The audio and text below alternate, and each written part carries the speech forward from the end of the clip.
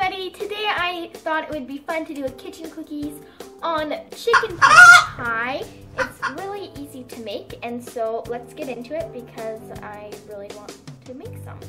So I have about a tablespoon of margarine in my pan, and I'm gonna put it on medium high.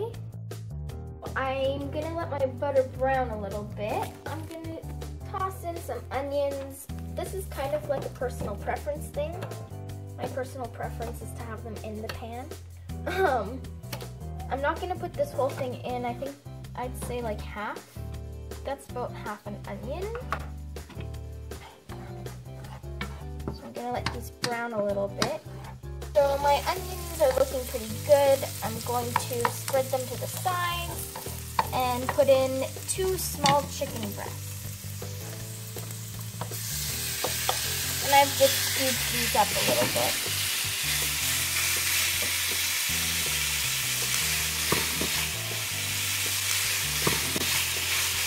And just breaking them up a little bit. And now I'm gonna put some salt and pepper on them.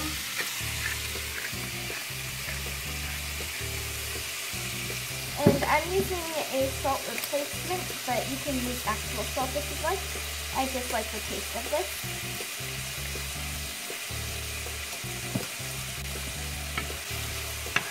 And I'll put my other spices in when I make the sauce.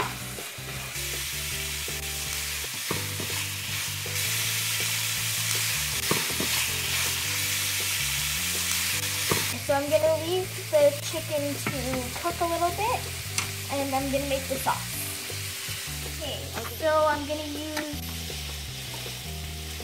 a magnet to take the top of this up. Okay, so this is 1 can of cream of chicken soup.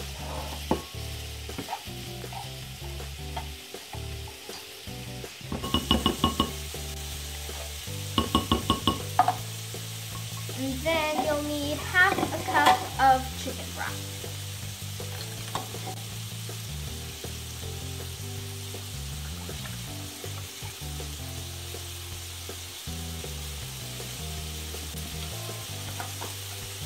I'm going to use it to clean up the pan a little bit.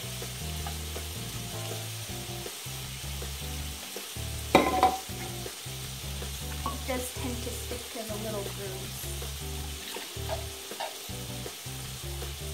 I'm going to whisk that up and add my spices. Take a bigger bowl next time.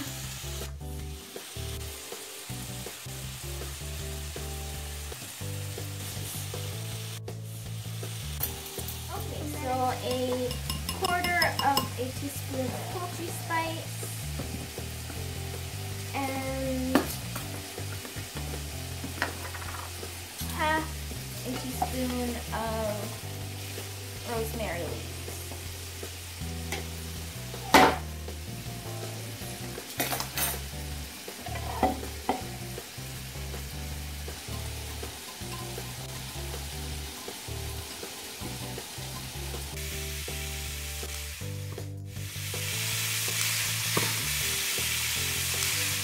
And flip it over a little bit.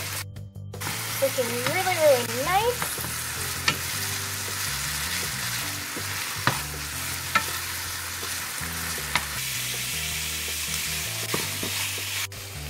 Okay, so now I'm gonna add 2 kinds of potatoes.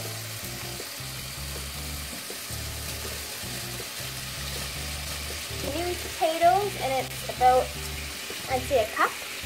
And these are some red potatoes.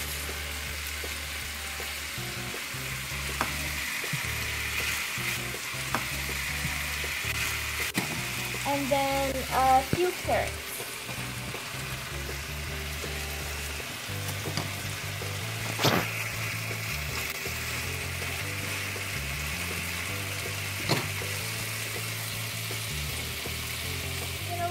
For about 3 to 5 minutes, and then I'm going to stir it up and add my sauce. So I'm going to put a lid on it while it cooks for those 3 to 5 minutes just to help it cook. So it's been about 3 minutes, and I'm going to add my sauce now. And then I'm gonna mix it all up. You could also put some corn or peas, but I think it's good just like this for me, but it all depends on your taste. You can stuff this with a lot of things.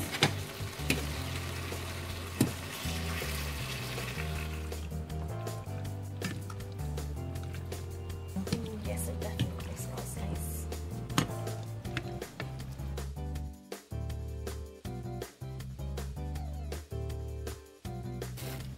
Okay, I'm gonna put the lid on and I'm gonna turn it down to low while I get my pie crusts ready. Okay, I think my filling is ready. I have an egg and 2 pie crusts. I just rolled out some pie dough to the correct size, and then I have the lids, I guess, over there. If you want me to show you how I make this super easy pie pastry, let me know in the comments. Anyways, I'll just grab my pie filling and I'm gonna put a scoop to start, and I'll see how much more I need. It all depends on how big your pie crust is.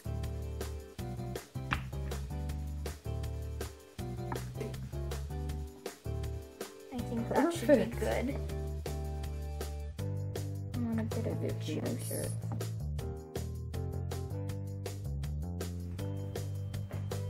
With holes in it, so I'm gonna use a tablespoon to add a bit more sauce.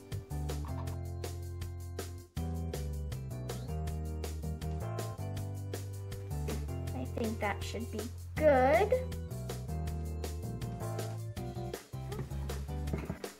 Next one.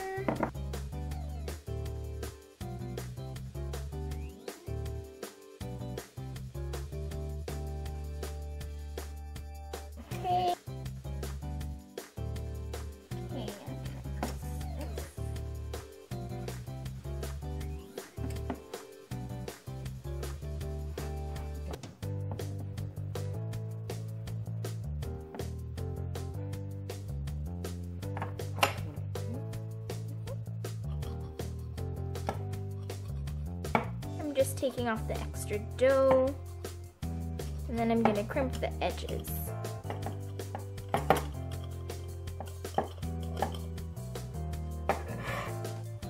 Okay.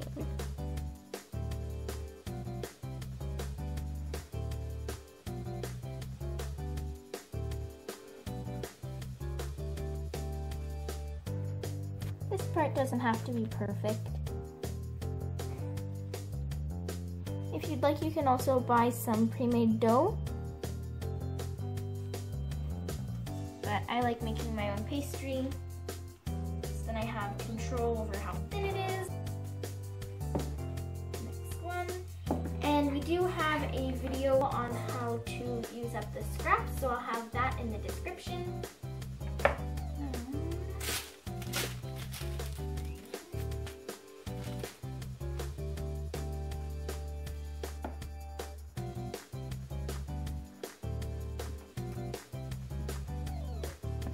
Just making sure the edges are fused together, that way it won't break open in the oven.